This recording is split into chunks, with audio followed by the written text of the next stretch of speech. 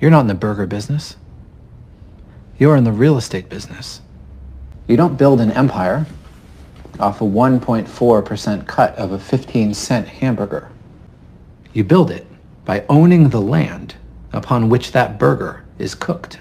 What you ought to be doing is buying up plots of land, then turning around and leasing said plots to franchisees who, as a condition of their deal, should be permitted to lease from you and you alone. This will provide you with two things. One, a steady upfront revenue stream. Money flows in before the first stake is in the ground. Two, greater capital for expansion, which in turn fuels further land acquisition, which in turn fuels further expansion, and so on and so on.